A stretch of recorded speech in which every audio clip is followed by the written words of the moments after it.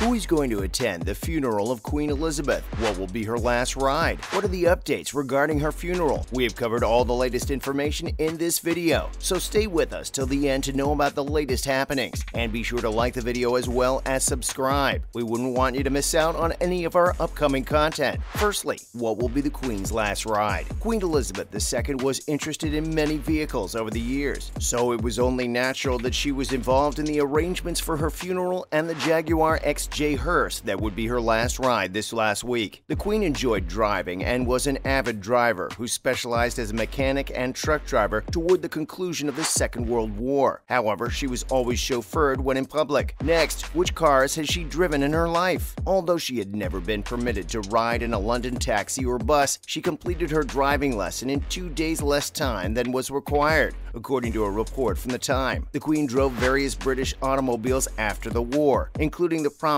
Rolls-Royce and Bentley models, a Rover P5B, a Vauxhall Cresta Estate, and a Jaguar X-Type wagon, both of which were still in her possession at the time of her passing. She's claimed to have had a collection of vehicles valued at about £10 million, with Land Rovers being her true passion. So what about the Queen's driving license? The Queen never actually earned her driving license, despite having an apparent affinity for automobiles and a preference for driving herself across her several royal estates. As she was always driven by someone else in public and never drove on her private property, she never truly needed a license. However, because British driving licenses are granted in the name of the Queen, providing one to herself would be unnecessary, for the exact reason she didn't need a passport. In light of this, only the current monarch is permitted to drive in the UK. All other members of the British royal family must take a test. Up next, what did the Queen do during Saudi Arabia's prince visit? When Saudi Arabia's Crown Prince Abdullah visited her Balmoral estate in 1998, she made a stunning and subtly political statement. Abdullah was shocked when the Queen sat in the driving seat when he requested a visit to the estate because women were not permitted to drive in Saudi Arabia at the time. Abdullah was unfamiliar with being driven by a woman, let alone a queen. As per Sir Sherrod Cowper-Coles, a former British ambassador to Saudi Arabia to whom both the Queen and Abdullah later separately related the story. In his autobiography, Cowper-Coles writes, his uneasiness only intensified as the Queen, an army driver in the war, drove the Land Rover over the narrow Scottish estate roads, talking all the time. The Crown Prince pleaded with the Queen to take it easy and pay attention to the road ahead through his interpreter. So who designed the Queen's last ride? She naturally became interested in the vehicle's design that would transport her to her ultimate resting place. The Queen personally selected significant design elements of the new Jaguar State Hearse, created by the royal household and Jaguar Land Rover, and will also be used during the funeral. The Hearse, which is based on a Jaguar XJ, has 3 intense spotlights inside along one roof edge, big windows on the side and rear, and a see-through glass canopy. It has a Royal Claret finish, the same color as the official royal and state cars driven by members of the royal family while performing their official duties. The State Hearse has been built to permit people in public to have a better sight of Her Majesty's coffin as it travels through London and Windsor, a representative for Buckingham Palace said in a statement about the XJ. Next, what were the concerns regarding the Queen's ride back to Windsor? The Queen's ride back to Windsor from Scotland had a rocky beginning when she was put in the Mercedes-Benz E-Class Hearse of William Purves funeral directors. Whereas the model of the car aroused a few questions, the overt funeral home advertisement on the side window infuriated people. It crashed the business's website with the resulting traffic. The vehicle in question was a Benz H4, created by German coach builder Benz, using a Mercedes E-Class from the W212 generation. The car was initially silver, wrapped in black to follow royal custom. The Mercedes was only being used in Scotland, and the custom Jaguar would take over responsibilities once her coffin arrived in London, despite initial concerns about why the Queen wasn't being transported in a British brand. The Queen Mother's coffin was transported in a Jaguar Hearse in 2002, an older model XJ made by British coach builder Wilcox Limousines, which is believed to have made the new car. The Jaguar XJ seems especially appropriate for the monarch. So, how the late Prince Philip had control over his funeral and transportation? The late Prince Philip, the Duke of Edinburgh, had much more influence over his funeral transportation and even created his specially made Land Rover vehicle for his funeral in April 2021. The Queen gave her final consent for her farewell ride. After expressing his wish to the Queen for a short funeral, Philip, who passed away at the age of 99, started working on the customized Land Rover Defender TD5 130 in 2003 when he turned 82. He reportedly said, "Just chuck me in the back of a Land Rover and drive me to Windsor." Up next, what are the updates regarding the funeral of the Queen? London. Buckingham Palace provided further information on Thursday about the preparations for Queen Elizabeth II's state funeral, which will begin on September 19th at 6 a.m. Eastern, 11 a.m. local. The service will be held in the center of London, at Westminster Abbey. For many years, the old abbey has served as the location for coronations of monarchs, including the Queen's own in 1953. It was also there that the Queen wed Prince Philip in 1947. There hasn't been a royal funeral there since the 18th century. However, Queen Elizabeth II's mother's burial occurred in 2002. Arrangements for the funeral have been in place for years, with the Queen consulting on them. The Queen's coffin will be transported on a gun carriage Monday morning to Westminster Abbey, where the Archbishop of Canterbury will deliver a speech. The casket is now in state at Westminster Hall, so the general public can pay tribute to the late monarch. King Charles III and other royal family members will follow the casket to Westminster Abbey. 2 minutes of quiet will be observed nationwide following the service. So where will the Queen's final resting place be? The late monarch's body will be transported to Windsor Castle's St. George's Chapel by hearse and walking procession after the service, which will take place at noon local time, 7 a.m. Eastern. Windsor Castle is a vast estate west of London where the late monarch spent much of her life and her last few years secluded amid the coronavirus pandemic. The remains of Princess Margaret, the sister of the Queen, and her late husband Prince Philip are interred in St. George's Chapel. The royal family frequently chooses this church for special occasions, like weddings and funerals. Harry and Meghan, the Duke and Duchess of Sussex, were married there, and Philip's burial was also held there.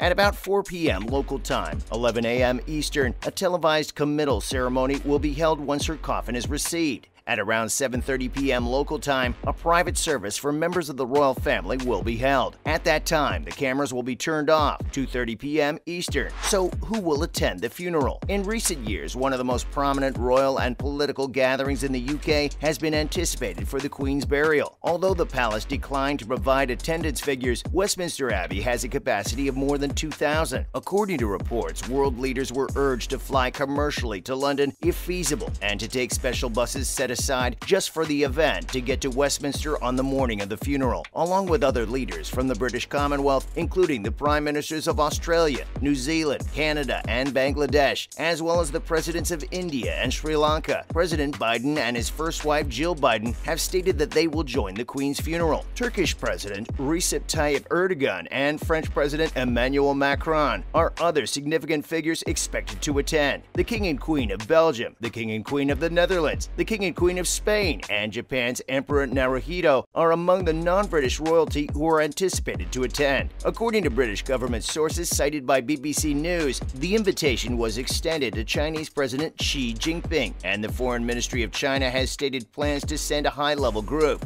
Iran would be represented at the ambassadorial level. Lastly, who is not welcome? As reported by the BBC, neither representatives from President Putin's Russia, nor its close ally Belarus, nor from Afghanistan under Taliban rule, Syria, or Venezuela have been allowed to the Queen's funeral. According to the BBC, Nicaragua and North Korea have been asked to send ambassadors, not heads of state. So here's everything you need to know about the sad death of Her Majesty, her last ride, and the people who are invited and who are not. What are your thoughts regarding all the arrangements? How do you think things will change after the Queen's death? Let us know what you think in the comments section, and don't forget to subscribe to the channel. We wouldn't want you to miss out on any of our upcoming content. Thanks for watching.